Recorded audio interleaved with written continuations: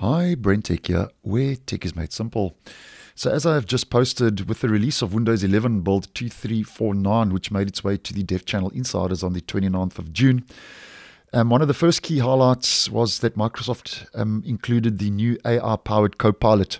And I'll leave a link to that video I just posted a short while ago down below. Now, another key highlight that Microsoft rolled out in that latest Dev Channel build, as we can see, is a new look for the Settings app, which now includes a new settings homepage, which is currently unavailable in the stable version, which Microsoft says provides an overview of your device, quick access to key settings, and helps manage your Microsoft account. So basically, they are introducing these so-called cards, which are now becoming like quick shortcuts on your homepage of your settings app, where previously all these were actually just buried a lot deeper in the actual settings of your settings app, and now they are these quick shortcut cards that give you a quick overview of your device to give you quick access to key settings. Now, just having a little bit more of a deeper look at this, Microsoft say they created interactive cards that represent various device and account-related settings, as we can see from the screenshot provided, grouped by commonly accessed functions. Each card is optimized to offer the most relevant information and controls, Microsoft says. In this release, you'll see up to 7 cards, with more coming soon. So although there are 7 cards available, as mentioned, there are still more coming in the future. Now, here's an overview of each card, just a quick overview for the purpose of today's video. The recommended settings here to the top left. Microsoft says this card adapts to your specific usage patterns, providing timely and relevant settings options. It's designed to streamline your settings management and save you time. So obviously this will pick up your usage and then obviously recommend those different settings. So if you are using display sound and search permissions as an example on a regular basis, those will be displayed as recommended settings.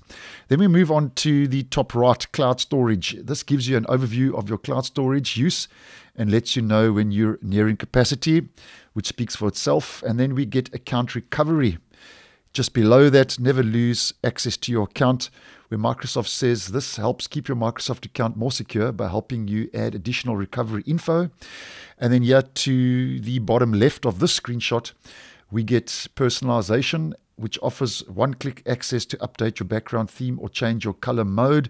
And obviously personalization to personalize your device was buried deeper in the personalization settings before these cards were available. So you can either head to your personalization or you can just click on the personalization options now from your actual home screen as a quick shortcut. And then here to the bottom right of this screenshot, we get the Microsoft 365 card, which gives you a quick glimpse of your subscription status and benefits, along with the ability to take some key actions right in settings instead of going to the web. And then just a quick side note here. One thing Microsoft does fail to mention regarding the Microsoft 365 card is that once again, they are using Windows 11 to advertise their products. So this is basically another advert for Microsoft 365. And they are using the Microsoft 365 card to promote their Office software.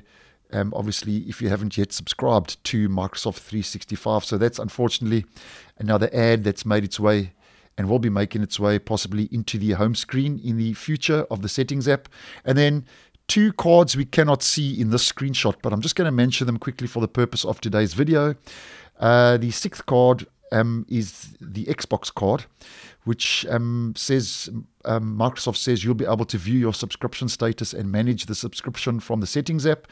And then the 7th card available, which is not available in this screenshot, and we cannot see it in this screenshot, is the Bluetooth devices, which is there to simplify your Bluetooth device management experience. Microsoft say they've brought this to the forefront so you can quickly access and connect to your Bluetooth enabled devices. And as mentioned, this is basically like a homepage with quick shortcuts that give you access to actions directly from the homepage, giving you access to those with just one click. And as a quick reference, and just to put this all into perspective, if we head over to the current settings app in the stable version of Windows 11 22H2, the so-called home page currently for the settings app is your system page, as many of you may know. And that homepage section will be appearing here at the top as mentioned. So the new settings homepage rolling out now in this week's Dev Channel build, as mentioned, which is build 2349, which rolled out to the Dev Channel insiders on the 29th of June. So thanks for watching, and I will see you in the next one.